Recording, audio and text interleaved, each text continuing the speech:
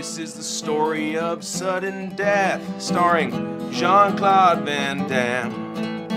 An awesome movie about karate and hockey, starring Jean-Claude Van Damme. Picture this, it's Game 7. Stanley Cup Finals, the Pittsburgh Penguins versus Chicago Blackhawks. Jean-Claude Van Damme's playing a lowly fire marshal who's there enjoying the game with his family. The vice president's there, also a group of terrorists. And they've rigged the Pittsburgh Civic Arena with bombs? Oh no! This is a story of sudden death, starring Jean-Claude Van Damme. An awesome movie about karate and fighting. Jean-Claude Van Damme. Here's Jean-Claude Van Damme. The first terrorist he meets is a chick. She's dressed up in a Penguins uniform. He meets her in the kitchen. Big fight sequence. He kicks her into the dishwasher where she drowns and dies and is choked. Better tell security. Turns out the security guard also a terrorist. So Jean-Claude Van Damme stabs him in the neck. This is a story of sudden death, starring Jean-Claude Van Damme. A pretty awesome movie about terrorists and hockey. Jean-Claude Van Damme.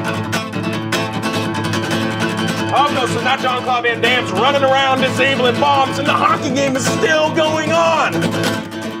So he goes and talks to the head of the Secret Service. Turns out he's one of the terrorists. So Jean-Claude Van Damme kills him. Then he mistakenly puts on a Penguins uniform and they think that he's the goalie. They push him out into the game where he has to play. 2 seconds left, 1 second left. He blocks the shot, sending the game into sudden death. This is a story of sudden death, starring Jean-Claude Van Damme. An awesome movie about terrorism and hockey.